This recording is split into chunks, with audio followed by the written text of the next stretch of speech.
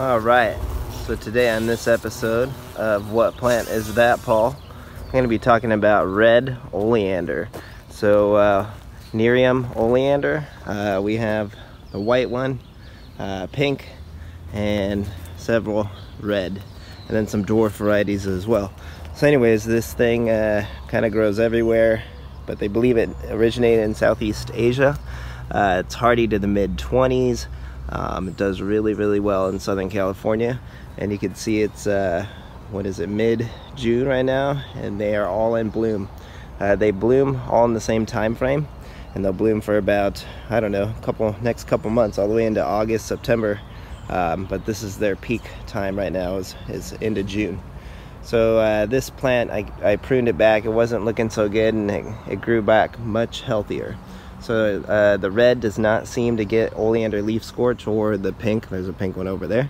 And the white one seems the most susceptible. So you could see 1, 2, 3. There were 3 there that have all died from the leaf scorch, but this one appears to be doing fine. These things are at least, I'd say, 20 or more years old. And the rains did them really well this last year. So they're having great peak bloom, so you can see really beautiful flowers.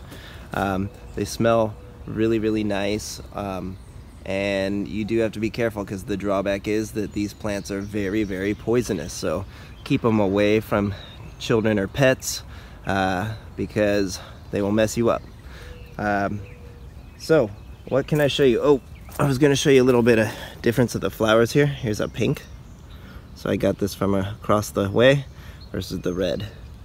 So definitely slight differences here. And the oleander red is a bit redder. I have a dwarf one that's even darker red, like almost a burgundy. But there are lots of different colors of flowers, and much more interesting ones than these this is the standard hardy red, I would say.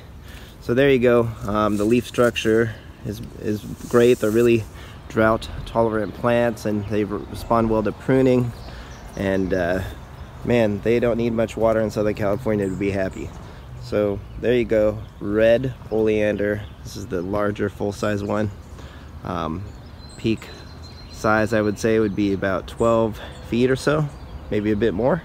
And there you go. So give us a like and a subscribe. We'll keep plenty more plant videos coming your way. Here's the red oleander. All right, have a great day. Bam.